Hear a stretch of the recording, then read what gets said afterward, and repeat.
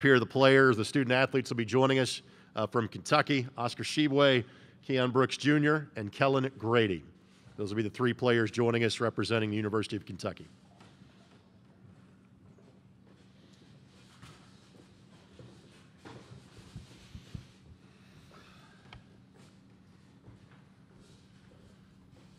We're joined now by head coach of the University of Kentucky, John Calipari, and again, Oscar Shebue, Keon Brooks, as well as Kellen Grady. We'll take questions for the student athletes first. Again, if you have a question, please raise your hand. We'll get a microphone to you. Give us your name and affiliation for transcription purposes. But let's start with an opening comment from Coach Calipari. Sad day, not just we lose a game, it's that this season ended with this group and how much joy they brought to me and our staff. And I'll just say one thing. You have an 8-point lead, and I'm a guy that's been through a lot of these. You have an 8-point lead with 3 minutes to go, you win the game. So I really don't need to know, well, this guy did that and that guy did this and missed this and turned. We had an 8-point lead with 3-some to go. I'm not taking away from St. Peter's. They deserve to win the game. They fought the entire time. But that's how I feel about it. That, you know, these guys put us in a position to win the game. Let's finish it off. With that, let's take questions for the student athletes. Please raise your hand. We'll get a microphone to you. Let's go right over here. Name and affiliation, please. Kyle Tucker, The Athletic. This is for any or all of you guys. Obviously, at one point during the season, you guys were hitting on all cylinders and looked like kind of the team to beat. It's not been quite the same for a couple of weeks. I wonder if any of you have an idea of just sort of what has gone wrong these last couple of weeks.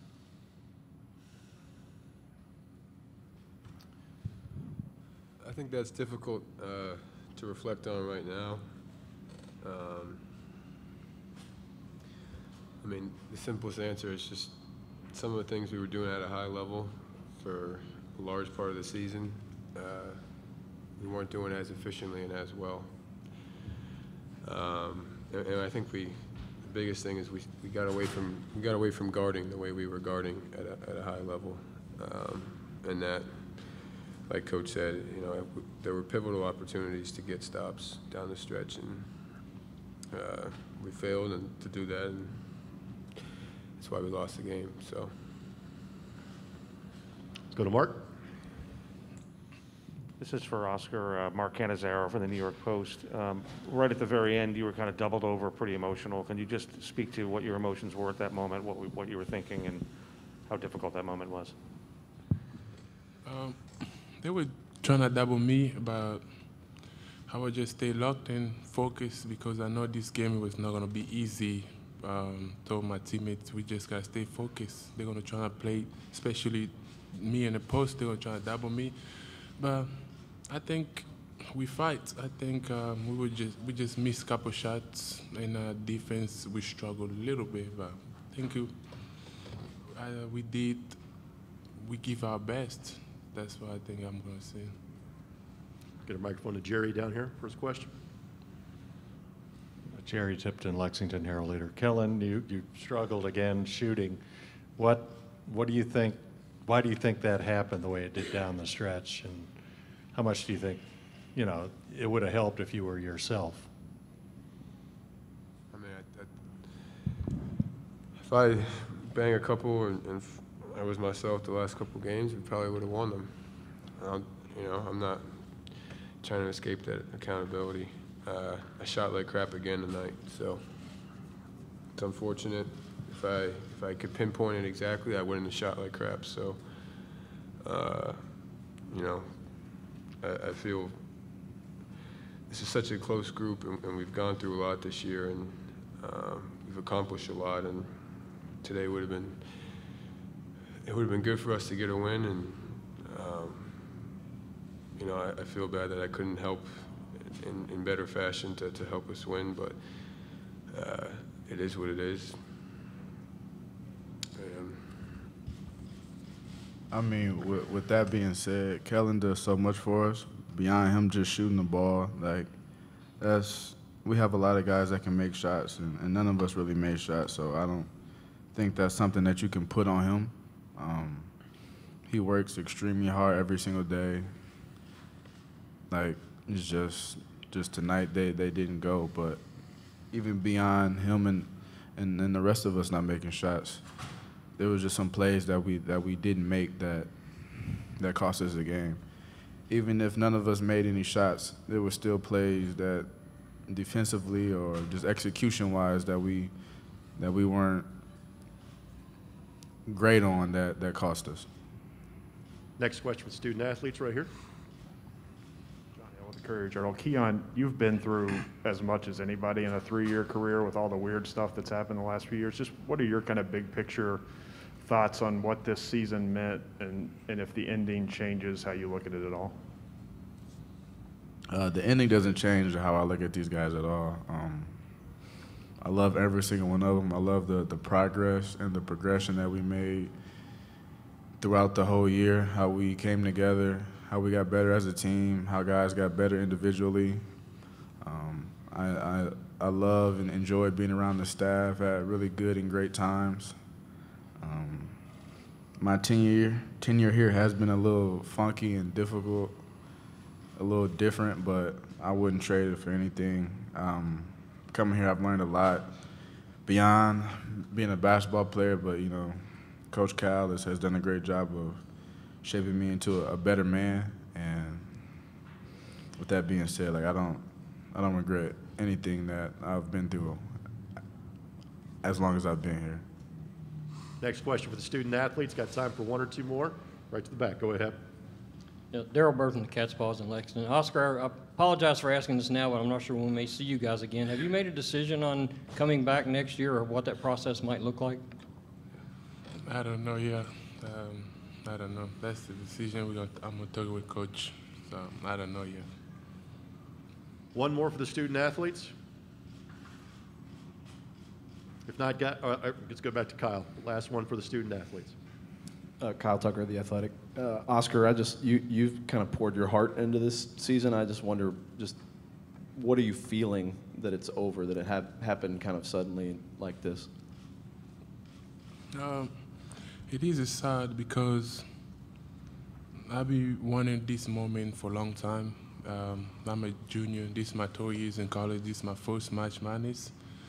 And I even told my teammates, this is not going to be easy for us. If we're not willing to fight, any team in March Madness, they make it for a reason. So we got to be locked in. We got to be ready to go. So I think everybody tried. They did the best they could. I did the best I could. It just happened sometimes like that. But like one thing I'm going to say, we're just going to stay together, just trust the process. Losing and winning is part of the game. And I don't know, we just to stay together. Guys, we'll dismiss you to locker room this time. Thank you very much for your time this evening. Have a safe trip home. Thanks, guys. Go ahead and with questions for Coach Calipari. Let's get a microphone to Jerry, then we'll go to Kent after that. Jerry, go ahead. Yeah, John, this isn't the first game where down the stretch of a possession-by-possession game it didn't go as well as you wanted. Is there a link there, or why do you think that was a problem area? I think, again, my whole thing this week, because I knew they had never played in this stuff, was to get them free and loose, and we never got to that, never. And, even in timeouts, I was trying to do that, but we made up 8. We just didn't do the things we normally had done. But I come back to, when you're up 8 with 3 minutes to go, you figure out how to win the game. That's your job as a coach. We had some guys that had not played the way they'd been playing, and you look back and say, could we have put Bryce in? Could we have put Damian in? Just try something. And but the game was, it was a touch-and-go game. And then it's not fair for those kids to be put in that position and do something that hurts our season. But, hindsight when you're coaching could have done this, could have done that. At the end of the day, you know, I've been in these situations, and you know, the hard thing is because the thing I talked about, we got injured and we never kind of went back. So I may have been trying to coach a team that I had coached a month ago. And we had some guys that weren't playing like they were a month ago. And but I come back to this was an unbelievable group. Just picked a bad day to not make a shot, and you know, we're trying to throw it to Oscar every time. That's how we played. I mean, he's you know, just okay, come down and throw it to Oscar. You know, and I feel bad for the guys because I mean, they're taking it hard. They know. You guys asked Kellen a question. It's, you know, tough for these kids. They know what they did and how they did it. But I also say, I'm going to say this again, an 8-point lead with 3 minutes to go. Let's go. Let's win this thing. And, you know, a couple errors to make the game close. You know, they went zone, couldn't get them to throw the ball to the middle. I mean, we hadn't had that issue against any zone we played, but we did today. So give St. Peter's credit. Go to Ken's question next. Kent, go ahead, right behind you. There you go. Ken Spencer, WHAS 11. You mentioned, John, that you're trying to get these guys to play free, but down the stretch when you guys were up 8 and then St. Peter started mounting that comeback, could you sense that nerves were a real factor with your guys? It was the whole game. One that just then. It was the whole game. I mean, I took guys out because they wouldn't shoot the ball. I did that about 3 times. If you don't shoot it, I'm taking you out. And they wouldn't shoot them, and I had to take them out. I had to do that 3 times. I said, I don't care if you make it. Understand that Oscar's under the basket, and if you miss it, he'll get it. But if you drive into 9 guys and you throw something where he's got 4 guys on him, it's hard. So, but again, you know, this was probably something they've never felt in their lives. And that's why I wish I had some answers with 3 minutes to go to help them through it to get by the first one. But I'll tell you what, we missed shots, and St. Peter's made shots. They made threes. They made layups. We missed. They made free throws. We missed. And it's one of those games. But I was hoping I could get them by it to get on to the next game, to get their feet underneath them, and obviously I didn't do a very good job with it. Go right in front of Ken to the Courier-Journal here. Go ahead. Cal, you talk about what ifs. For a lot of people, one of those will be Shaden and why he didn't play. Was there ever a point in this year, even after you made that decision, where he looked ready to contribute, or was it clear that he couldn't have helped you even if he wanted to play? There were, at one point, he and I sat down and talked about it. But, you know, I think that was what was best for him is how we did it.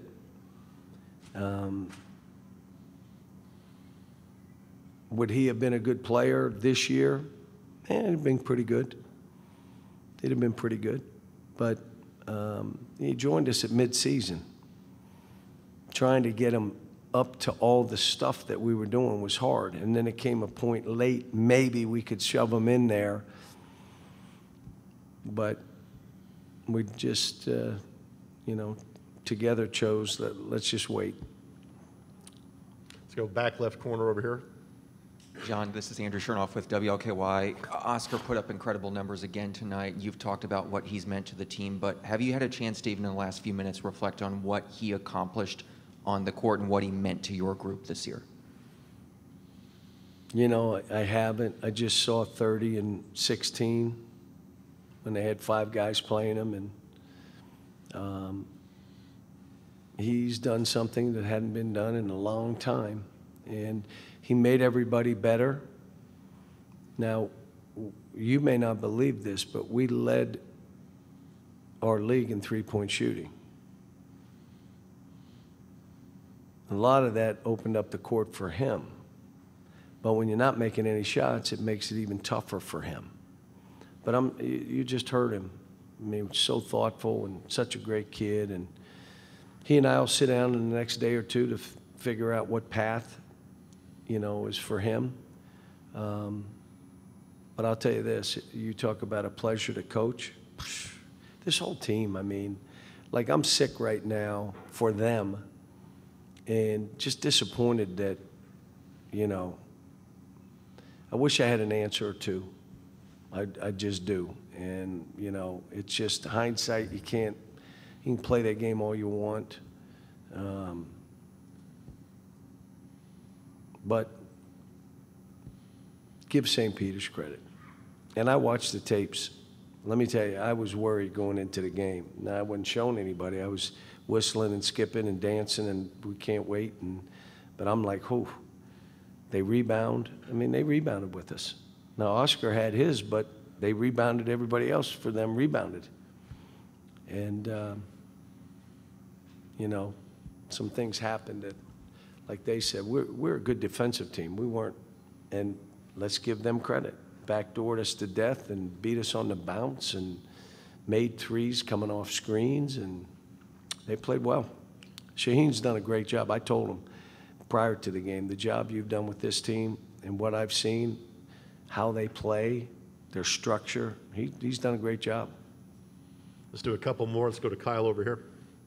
Kyle Tucker with The Athletic. Cal, you mentioned kind of the maybe nerves, the shell shock that was going on with some of those guys that hadn't been in this moment. As the minutes kept going and St. Peter's kept coming, was there some of that shell shock on the sideline? I didn't hear what you were saying. Just with the coaching staff, did you guys, as it got tight at the end and you could see in these guys' eyes that they were nervous, they were whatever was going on? We were in every timeout trying to encourage, you're going to be fine.